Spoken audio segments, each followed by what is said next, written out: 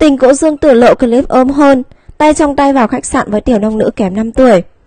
Cộng đồng mạng không khỏi xôn xao bàn tán về mối quan hệ của nam diễn viên Tần Tuấn Kiệt và nữ diễn viên này. Vào ngày 11 tháng 7, trang Sina bất ngờ chia sẻ clip paparazzi của cặp đôi phim giả tình thật mới của showbiz. Hai nhân vật bị cho vào tầm ngắm lần này, Tần Tuấn Kiệt, bạn trai cũ của Dương Tử, và tiểu nông nữ Mao Hiểu Tuệ. Theo Sina, paparazzi bất ngờ ghi lại hình ảnh Tần Tuấn Kiệt và Mao Hiểu Tuệ đi ăn tối cùng nhau vào ngày 10 tháng 7.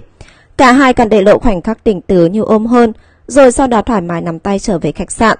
Ngay sau đó, thông tin này đã lọt top tìm kiếm trên Weibo và khiến cộng đồng mạng không khỏi tò mò về mối quan hệ hiện tại của hai diễn viên.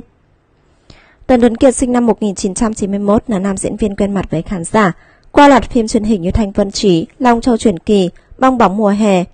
Đáng nói dù chưa có một vai diễn bùng nổ trong sự nghiệp, nhưng Tần Tuấn Kiệt đã được khán giả nhớ tới với những ồn ào tình ái. Anh từng có khoảng thời gian hẹn hò Dương Tử sau khi cả hai đóng chung Thanh Vân Trí. Tuy nhiên sau 2 năm mặn nồng, nàng Tiểu Hoa Đình Đàm đã xác nhận cô và bạn trai đã đường ai nấy đi. Đặc biệt sau Dương Tử, Tần Tuấn Kiệt còn vướng tin hẹn hò với loạt mỹ nhân khác như Trương Tuyết Nghênh, Tôn Y, Hầu Mộng Giao. Trong khi đó, Mao Hiểu Tuệ sinh năm 1996, kém Tần Tuấn Kiệt 5 tuổi.